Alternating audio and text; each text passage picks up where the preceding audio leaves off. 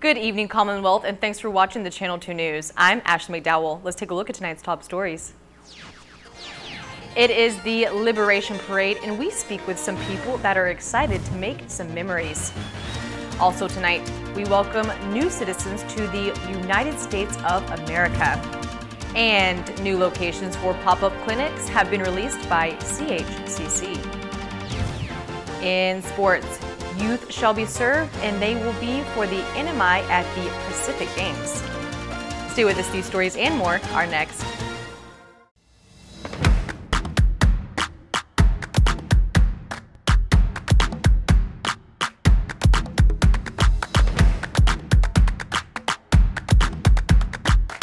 The phone you want now on the best network and a plan that gives you endless data on chat, social, and music apps.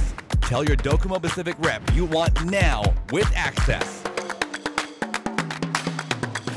Docomo Pacific, better together. Some conditions apply. At one of Saipan's beaches, this mother lays about 100 eggs under the cover of darkness.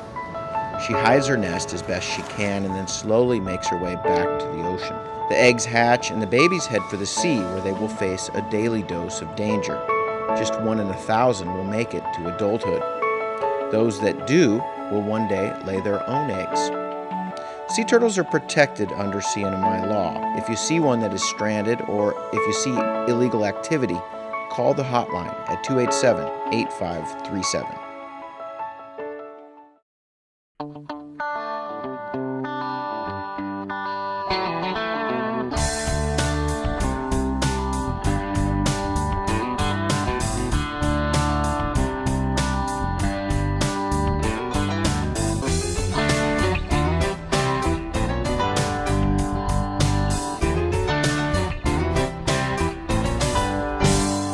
Bubblegum Shrimp Company opens daily at 11 a.m.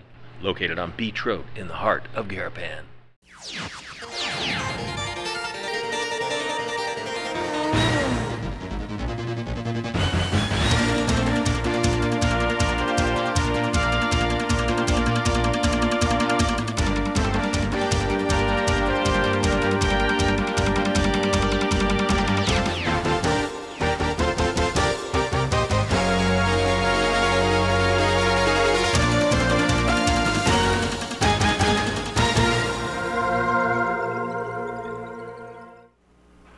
Hafa Day, Tirwami, and good evening, Commonwealth. Today is Thursday, July 4th, 2018. A public holiday and a time to celebrate independence and liberation. The highlight of the day is the traditional parade. KSPN's Bob Coldine reports. Tents started popping up at the beginning of the week for the annual 4th of July parade. All viewing spots that were available from the Department of Public Lands were reserved long before today. Some people camped out last night along the route. Others came early this morning for this most meaningful holiday. What does 4th of July mean to your family? What do you guys usually do? Oh, we come out early to see the festivities and, cheer the community come together. It's a family day. But again, we got to remember that there's a importance behind the celebration. It's not just barbecues and beer, but we have to remember those who fallen for our liberation. That's what it means to my family. The day has come to have extra meaning as families come together to celebrate and pay respects. What is your family tradition on 4th of July? We always celebrate it big. So we come and see all the teams, different kind of teams during the Liberation Day. So this year it's Marana Strong. We're still here. This is in honor of my son in the military. Families plan to spend all day on Beach Road, so of course, food is a necessity. Tell us about what you did to get ready for today, all the food and the time preparation, how many people and the menu and everything.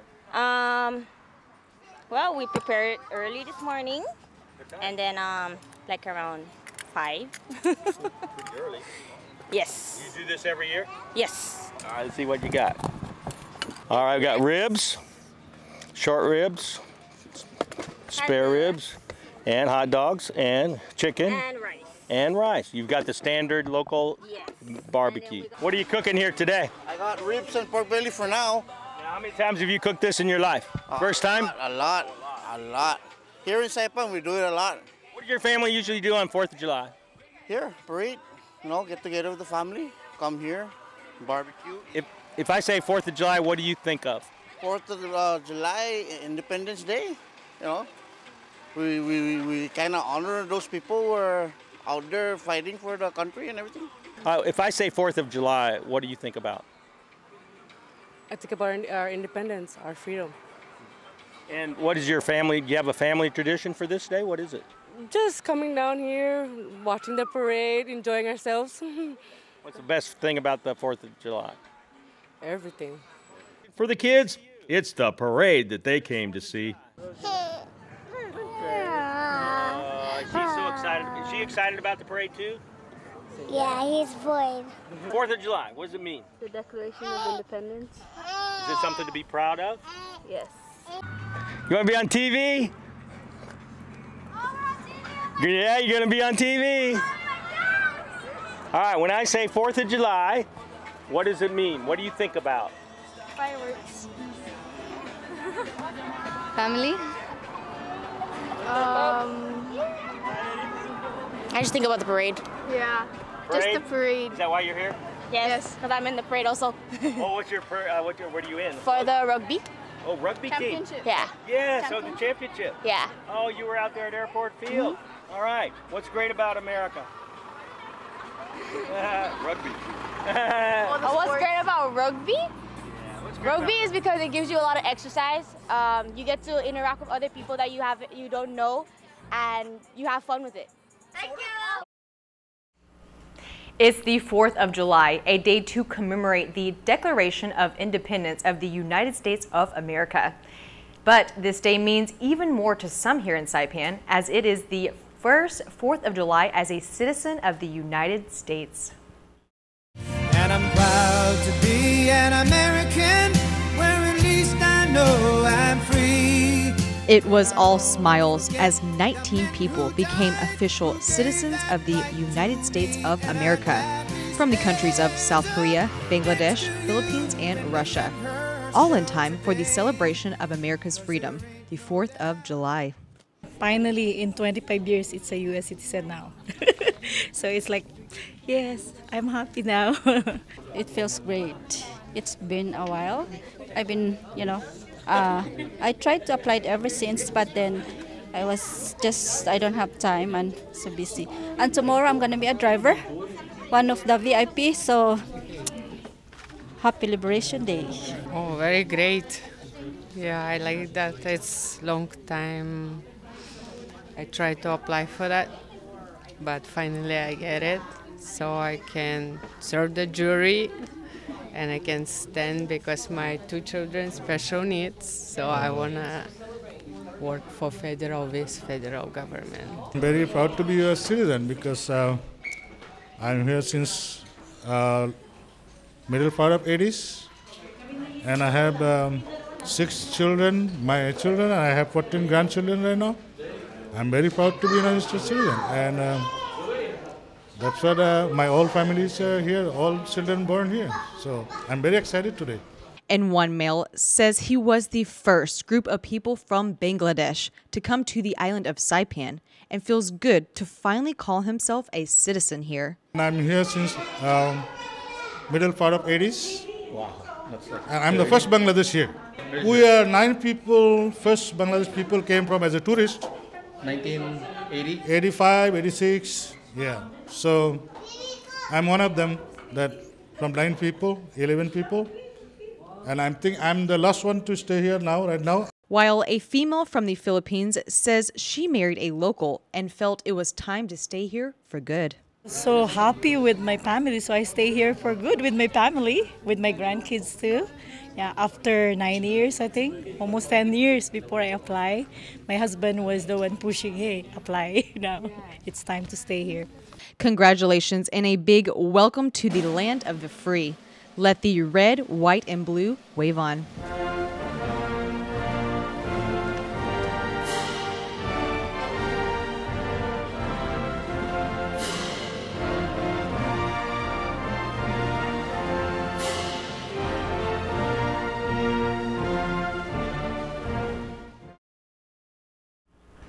A new location has been released for the Women, Infants, and Children Program pop-up clinic that are being offered this summer. According to a release from the Commonwealth Healthcare Corporation, the WIC program will travel to different villages of Saipan this summer and fall. WIC provides healthy food, nutrition education, breastfeeding guidance, and referrals to moms and children in need. The program is for anyone that is pregnant, a caregiver, or a mom with children under 5 years old. As stated before, the pop-up clinics will be held on July 9th, 10th, and 11th at Cagman Community Health Center from 8 a.m. to 4 p.m. August 27th, 28th, and 29th from 8 a.m. to 4 p.m. with the new location of Systems of Care Clinic in San Antonio from 8 a.m. to 4 p.m. and on September 24th, 25th, and 26th at the Cobblerville Youth Center from 8 a.m. to 4 p.m. If you are not yet a WIC participant and want to become one or want more information about the pop-up clinics, call 664-4084. You can also sign up at the WIC clinic on Navy Hill or at one of the upcoming pop-up clinics. It's getting close to that time again. Time for all those producing food, feed, and fiber to register for the 36th annual Saipan Agricultural Fair. The event will take place on July 27th at the Garapan Central Park from 8 a.m. until 2 p.m., hosted by the Saipan Agricultural Fair Association, with the theme Agricultural Resiliency for today and tomorrow. Registration for exhibitions are split up into the categories of livestock, vendors, plant, youth, and entertainment. To register, contact the specific division you are interested in or call Gus Kaipat at 322-9834. Coming up, we head over to the festival grounds to find out what goes into organizing the Liberation Day Parade. Find out more after the break.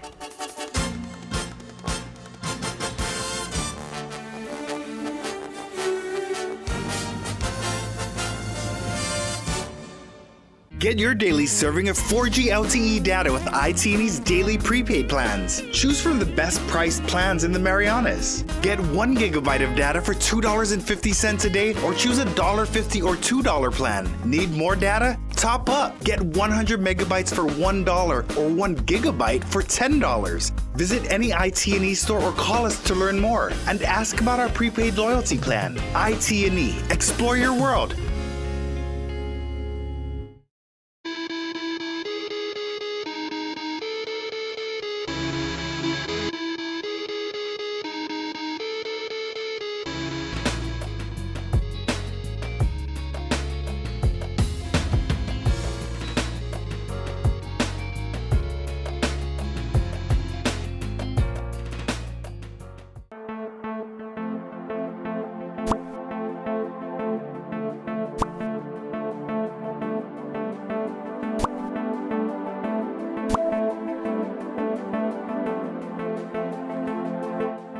Honey, can you pick me up? I am tired. I am drowsy.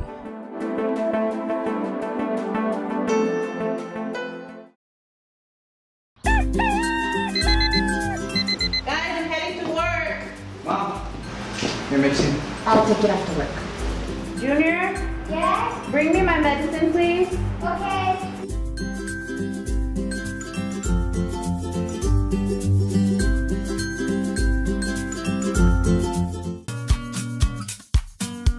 Mom, please, there's Pokemon back there. Please. I'm trying to focus on the road. Do not distract me while I'm driving. You understand?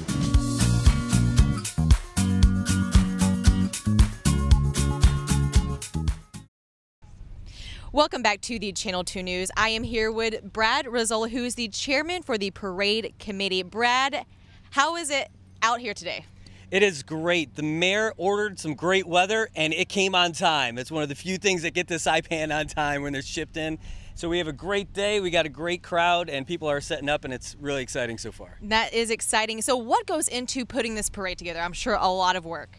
A ton of planning and a ton of resources. The Liberation Day Committee is working crazy behind the scenes to get us to this point, and the mayor's staff is huge. Especially, like, nobody has worked as hard for the parade from the mayor's staff as Luisi Villagomez. She is just the co-chair, the right-hand lady. She is the best. And then all the other folks from the mayor's office that are here working their butts off, helping me put up the signs yesterday in the rain and everything. And yeah, it's a lot of work. All the planning, getting everybody together, arranging the police escorts, arranging the slots with public lands. So it's a lot. Of stuff. Yeah, and we saw the mayor's office out here cleaning, and you guys have to mark off spots and just organize the whole situation, right? Well, yeah, and that's the thing. So make it go as smooth as possible so that the folks who are volunteering their time to represent their organizations have the best experience. So we've got all their signs are marked across the street so they know exactly where they're going to stage. And we've got 6 teams out there right now guiding people in. And we're just about ready to close off the roads for folks, so they'll be in piling about that in. time, yeah.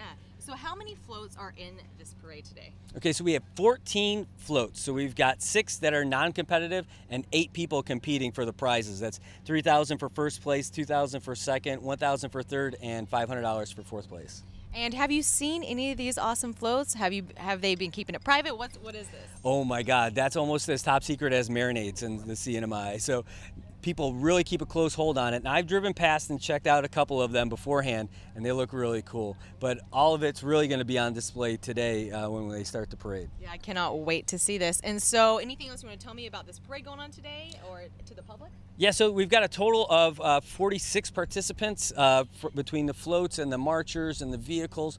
A ton of VIPs. We have Burke Waldron, who actually served here during the Battle of Saipan in World War II. He's going to be wearing his uniform from World War II.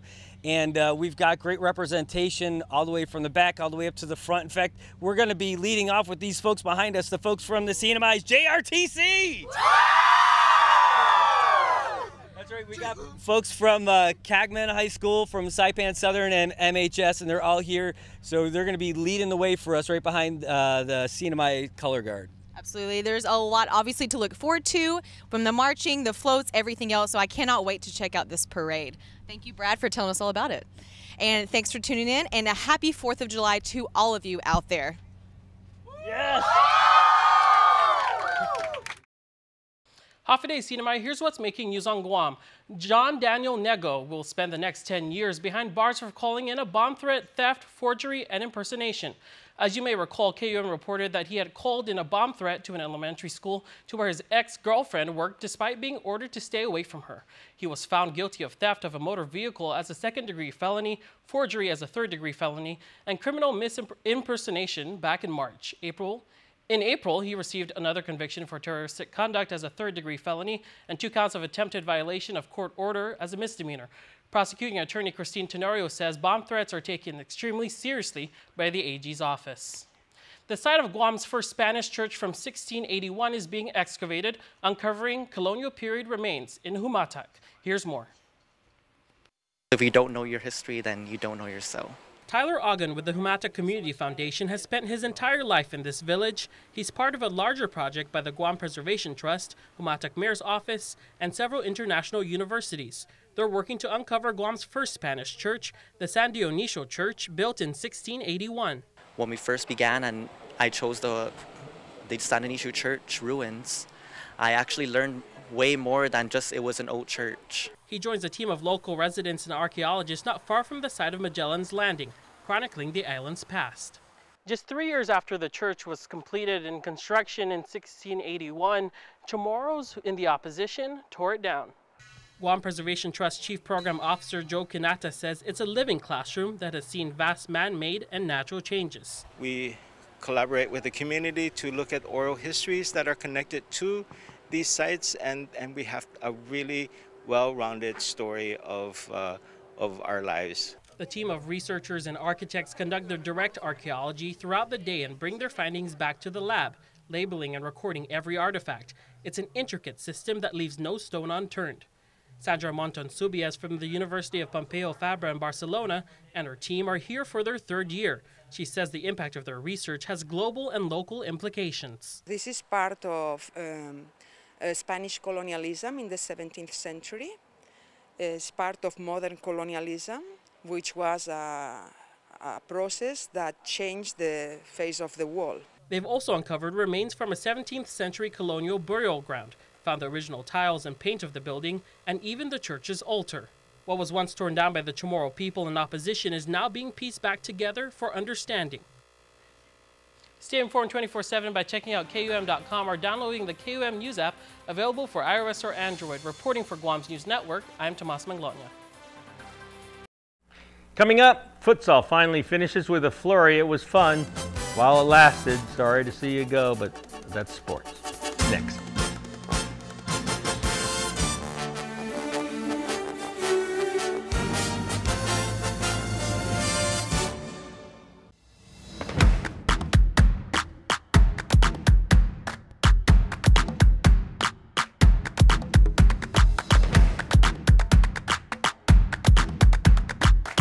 The phone you want now on the best network and a plan that gives you endless data on chat, social, and music apps.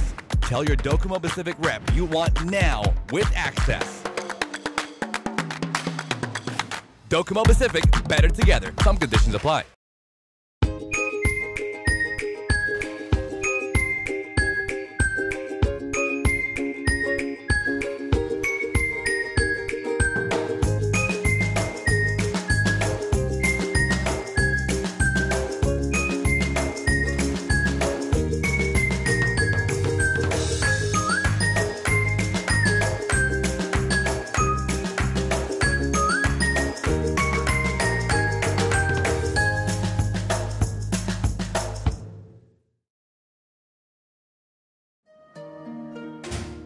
You deserve more. I know it's been hard. Come on, let's go for a ride. Hi, welcome to Dow Rent to Own.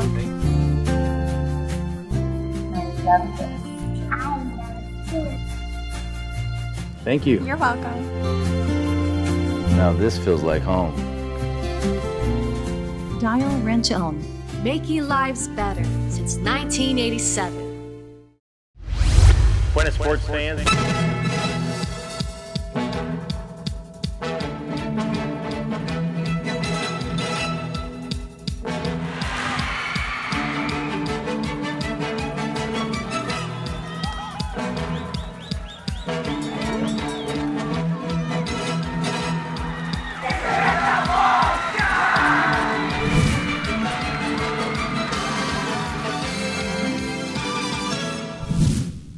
Buenas sports fans, 44 athletes are going to Samoa representing the NMI in the Pacific Games. Tennis, swimming, and va'a are especially young.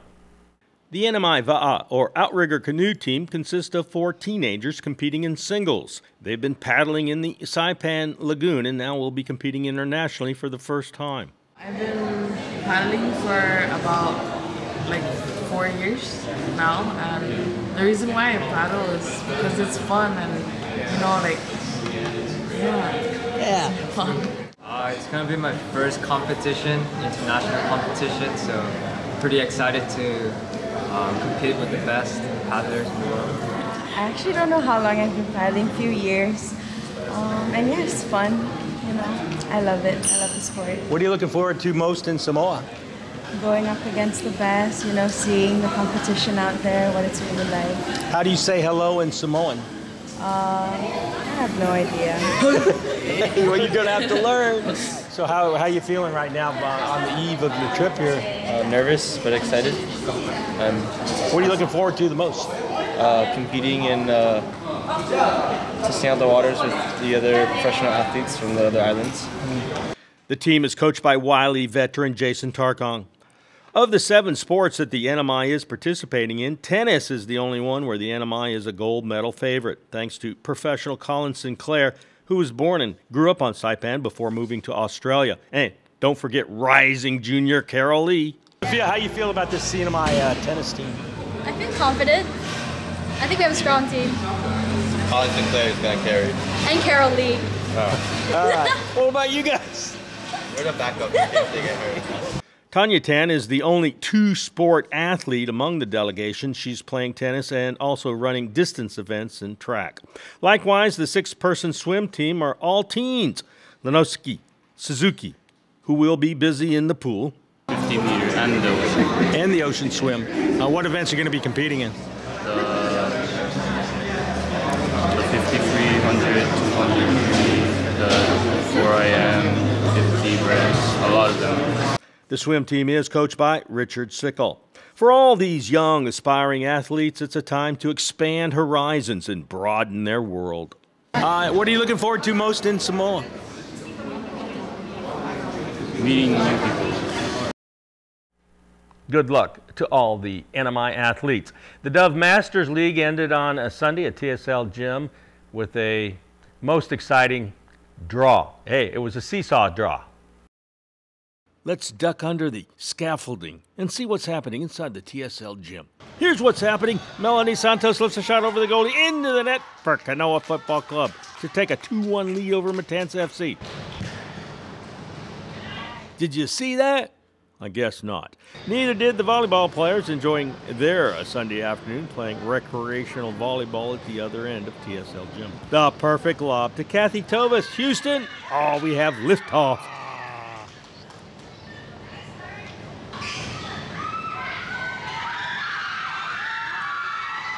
Oh, Houston, we have a crash.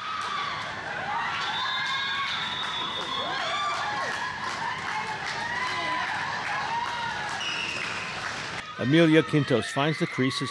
KFC is able to double their lead, but seconds later, Claire Gozone halves the MFC's deficit. She had 5 goals. The pass, the shot, the padded wall. Yeah, just like an insane asylum. MFC with the right idea in front of the goal, but Kanoa's defense turns into the Great Wall of Gualarai. Claire, blocked by Kathy, to Nang Aldrich. Another opportunity wasted. A swing and a miss. Claire off of Kathy to Nang to anywhere except the goal. Wild and crazy action. Pinball action. Amelia sees the goalie come out. She lofts a shot that grazes the crossbar and goes in. This game was so close, so tight, so even that it ended in a 6-6 draw. Here's the windup and the pitch. I don't believe what I just saw. Let's roll at Gold's Gym Saipan with group exercise for every body. Total resistant exercise, or TRX, helps develop your core and improve strength. And Zumba toning is probably the funnest way to get fit. The Shake Cafe is a great place to stop by for meal replacement or supplements. Today is the first day of the rest of your life.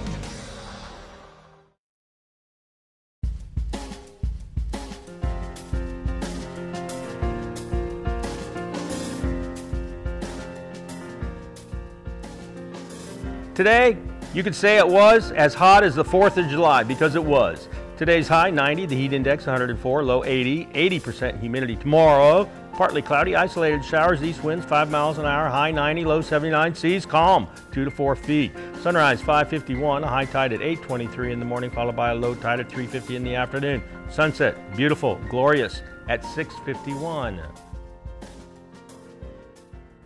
That is our 4th of July special. Please enjoy the rest of your holiday. Keep it safe, and we'll see you back here tomorrow night. See you tomorrow.